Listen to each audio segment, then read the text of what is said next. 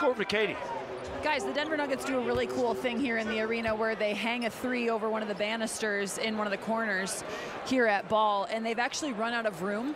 In this game, the Nuggets have hit 22 threes. You see one of the great game operations personnel members right there holding another 3. And if I counted correctly, I still think they only have about 19 or 20, and the Nuggets have hit 22 for 40 so far tonight. So good shooting night for Denver here at home. Well, they better go get some more cards, because this thing isn't over. And We Katie, still got 2:19 to go. Or some more people. And Strother's in the game. Hey, Katie, you and I talked today in Nuggets Live, right? That when they hit their threes, you just can't beat them. Absolutely. I agree with that, too.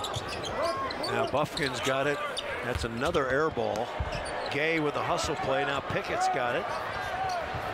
Mike Malone wants them to run. Pickett's going to shoot a 3 straight away. Got it. He hasn't played much. He played a 4 or 5 game stretch mid-season, but besides that, yeah, another 3. She just sold it up. Yeah. We ran out. Just turn it over. Flip it over there. No more bread today. So the 3rd time the Nuggets have made 23 threes. How about that? Huff up high. Pickett's on the run.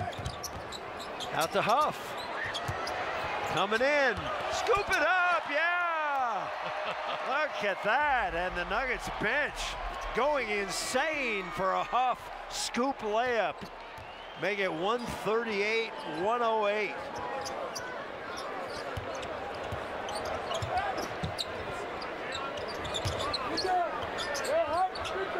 Hunter Tyson with some great challenge efforts, and don't think that goes unnoticed from head coach Michael Malone. I think you're going to see a lot of Hunter Tyson.